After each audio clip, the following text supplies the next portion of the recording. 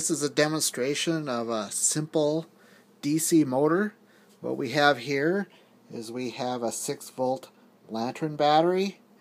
We have an alligator clip, another alligator clip arrangement, and over here what we have is we have a simple wound coil.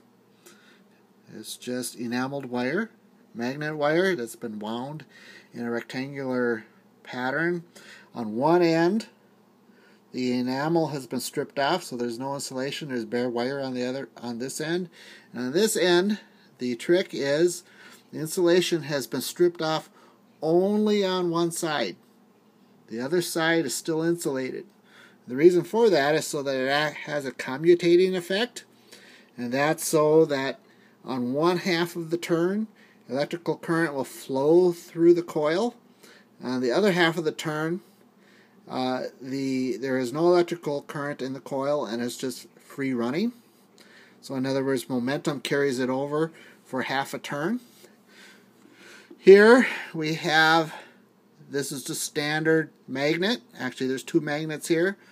Alright, and to make this motor work, you really only need 1 magnet on one side. You can put the other magnet on the other side to give it more power, but we'll just set that like here. Over here, this is nothing more than 12 gauge electrical wire just bent up. Okay, so that's just 12 gauge electrical wire, same on the other end.